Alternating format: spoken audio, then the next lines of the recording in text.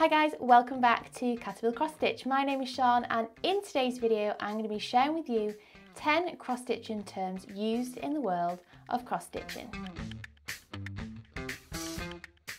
If you're new around here, welcome. Here on this channel we upload weekly cross stitch related videos and we would love for you to join the community by hitting that subscribe button and clicking on the notification bell so you don't miss out on any future uploads. I would also encourage you to go and check out the Caterpillar Cross Stitch website where you can sign up to the newsletter and gain instant access to the freebie designs Sally has created. Let's jump right in with the first term, which I think is probably the most used term you will hear in cross stitching, and that is whip. Now this is a common term used outside of cross stitching, but in cross stitching community we use the word whip to categorise those projects you've started but not yet finished. You often see here on YouTube a video called Whip Parade, and this essentially is where cross stitchers will share with the community all of their whips or their projects that they have started or are currently working on. So if you hear a cross stitcher saying they have 5 whips, that essentially means that they have 5 projects that they are currently stitching. Moving on to FO. Now a project will move from a whip, a work in progress, to an FO when all the stitches are complete. So what is an FO, you ask? Well, it stands for finished object. When all the stitches from the design have been achieved and there are no more stitches to add, this now becomes a finished object. Now you might have heard the term FFO, so what's the difference? Well, an FFO stands for fully finished object. Now this refers to your cross stitching being complete and is now able to be displayed. For example, if you have framed your cross stitching or turned your cross stitching into a pillow, this is now an FFO. For example, you can see behind me various different display items, and these are all FFOs. There are times where we may start a project, but we may halfway through decide that we don't particularly enjoy stitching it anymore, so we turn it to a UFO. UFO stands for an unfinished object. Now, this could mean that you no longer want to work on that project and don't foresee yourself picking it up again, or you may create a UFO pile where you may come back to it at a later date if you decide that you want to pick it back up and stitch it again. Now, the next one is definitely not a cross stitcher's best friend, and that is frogging. When you hear a stitcher say, "I need to frog my stitches," they are referring to undoing the stitches they have done. Now, you're probably wondering why it's called frogging.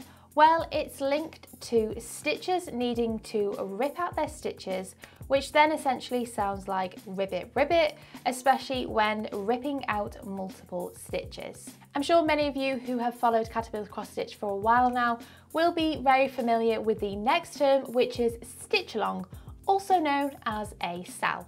A stitch along is where you stitch a design at the same time as someone else. It may be a group of stitchers designed to stitch a particular pattern and complete the pattern with no particular rules. Or the pattern could be broken down into sections and each of them sections are stitched on a particular day in the month. Or a designer could decide to release a mystery pattern which is stitched as part of a community and the final pattern being released on the last part. Moving on to the next term, we have an ONS or an LNS. ONS stands for Online Needlework Shop, which is where you can buy your cross-stitching supplies online.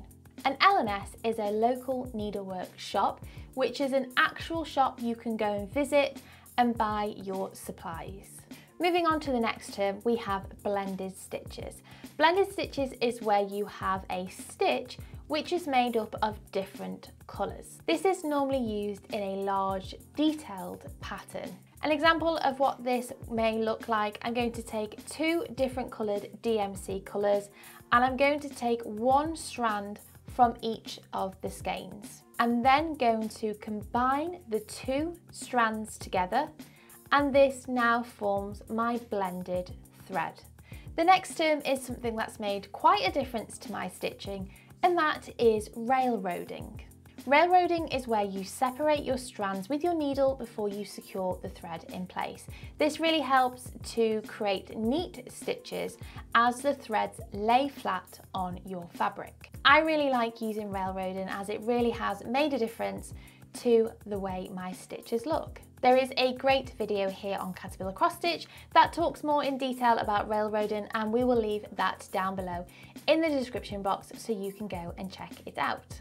There are different ways to parking threads, but essentially the term parking is where you are stitching with a colour which you no longer need to use in that area that you're stitching, but you don't want to end the thread. You find where the next stitch is using that colour, and you leave the thread in the hole ready for when you are in that area so you can pick that thread back up and start to stitch again. This is commonly used in larger projects where there might be quite a lot of colours, which results in quite a lot of colour changing to create the detail that the design requires. So there we have 10 common terms used in the world of cross stitching.